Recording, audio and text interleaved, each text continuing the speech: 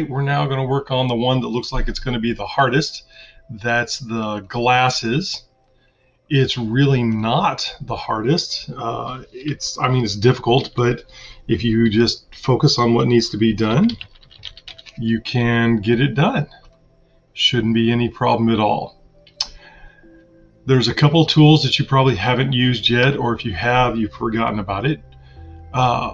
We are going to start with the two circles here. Those two circles are going to be 0.6, so that they're bigger than the eyes on the front face. It'll fit right on top of the eyes on the front face.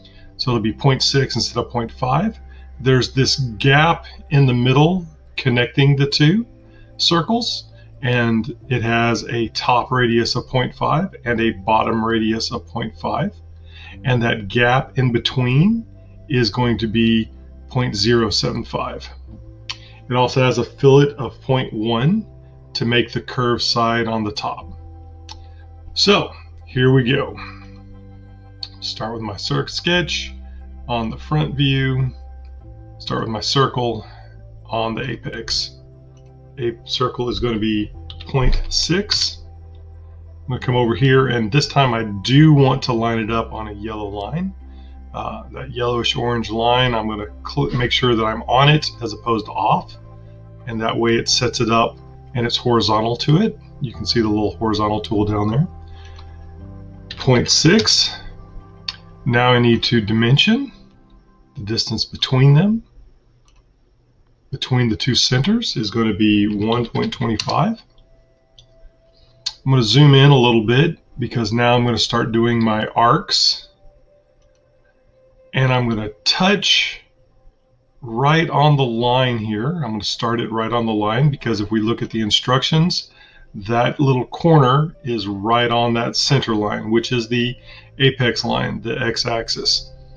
So come back here, and I'm going to click right there. I'm going to come over and click on the other circle right there. Bring it up. It doesn't matter what dimension. I could be all the way up here. I could be down here. It doesn't matter what it is because I'm going to type in 0.5. I'm going to come down here a distance. It doesn't matter how far down I come, but I'm going to make sure I'm touching the circle. I'm making a second arc, and I'm going to touch the circle on the other side.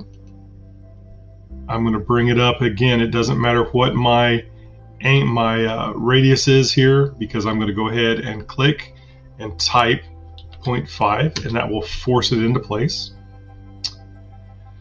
I'm going to dimension the distance between those two circles. So this is the center point on both of those circles are down here at the bottom. Click it down, and this is going to be 0.075. And you'll notice it gets off it's little on this side and it's big on this side. So to fix that, we're going to go to horizontal. I'm going to click on the left side dot. I'm going to come over and click on the right side dot. And when I do that, it forces them to be lined up and forces these guys to be lined up. So there we are. Last thing I need to do is going to be, I'm going to turn this off so y'all can see. If I decide I'm going to have to offset. If I offset, it requires that I can offset this guy, but when I go to grab the next piece, it tells me offset can only be a single chain at once. So I can't offset, I have to trim first. So I'm going to come down here and trim, which cuts pieces away. And I want to trim this little piece in between on both sides.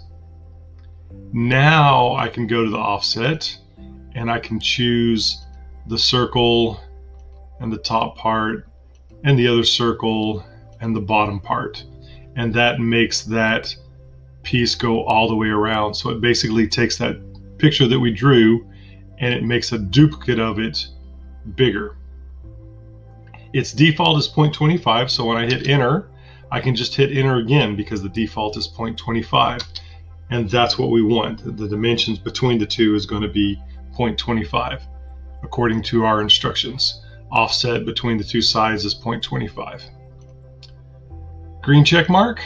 I'm going to extrude. I want to extrude the outside piece, not the inside piece. No, not just the inside piece. We want the outside piece. If I change it to isometric so we can see what it looks like, that's too big. Those glasses are really fat, so we need to be 0.25. Green check mark.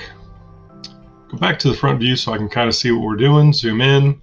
Now I'm going to fill it. And when I fill it, actually I am going to leave it at isometric.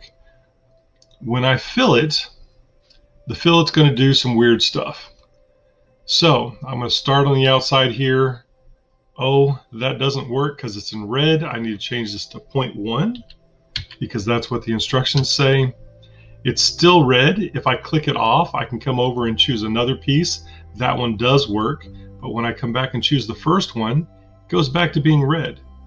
Let's go ahead and finish it out because Onshape is trying to think its way through it, the math that goes with all this. It's still red, but I've forgotten one more piece. Let me get this last piece, and when that last piece happens, it goes ahead and finishes it all out. It realizes it's all one piece, and it can figure out the math on it.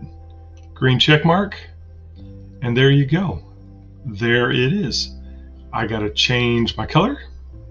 I'm gonna change it to let's say, oh, you know what?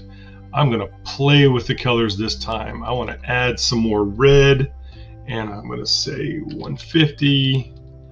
No, 200. Oh, that's looking kind of cool, kind of hot pink. So you can change these colors down here, and it will make new colors for you as you go along. If I wanted to repeat it, I could just add that custom color, and it would be in there. Green check mark, close that, take a picture of it, turn it in.